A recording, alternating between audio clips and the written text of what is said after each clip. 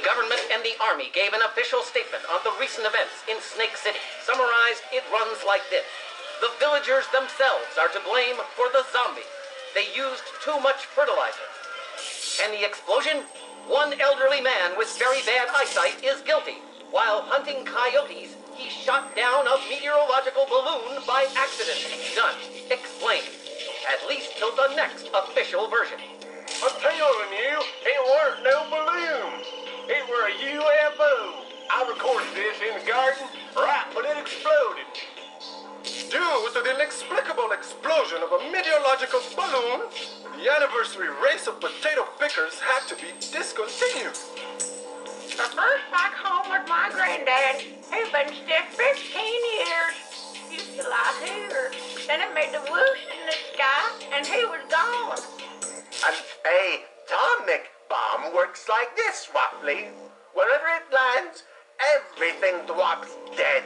It's no wonder the government wanted to cover it up.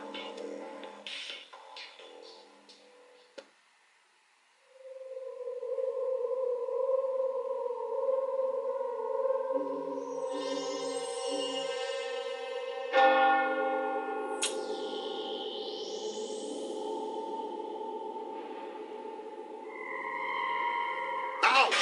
Damn the lights. Private Illuminator, turn the damn thing on or I'll degrade you.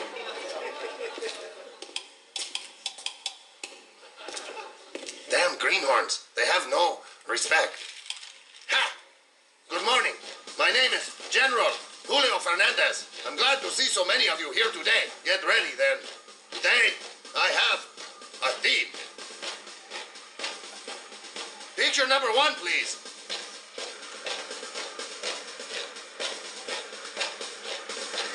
I'm sure you recognize Snake City. So did I. This is where it all took place. And you'll be the first people in the world who will learn how it really happened. It all began here, near the square. An ordinary day.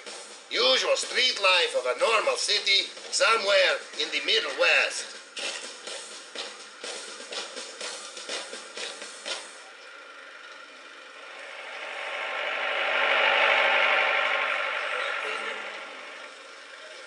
But then, that thing appeared. The monster. They captured it by chance, on the right side of the picture.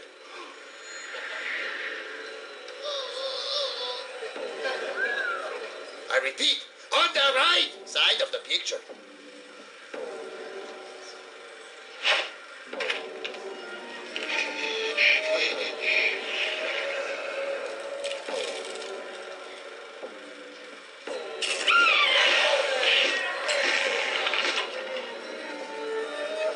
Yes, terrible.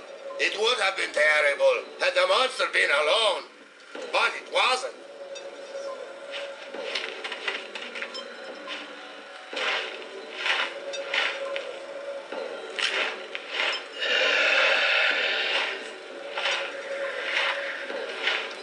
A multitude of undead monsters and a defenseless city at their mercy.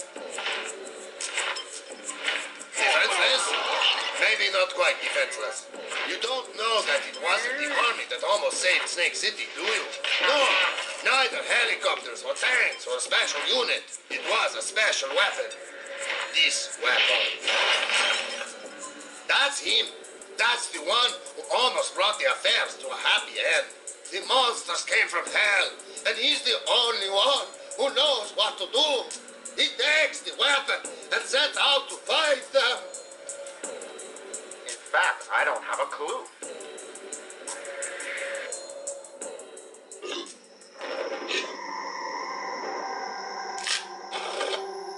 Come for blue, you godless beast!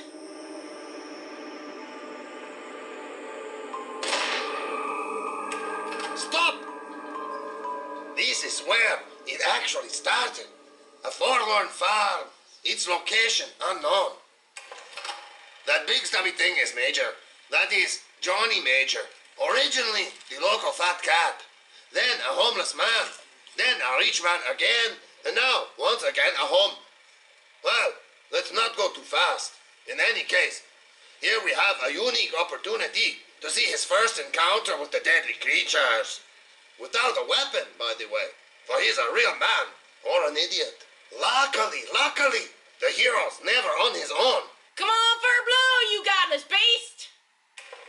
A forlorn farm, its location unknown, yet there is someone around, well-built, joyful, with a good heart and a shotgun. Notice the last item especially. And now count. One major, one farmer with a shotgun, a handful of zombified citizens.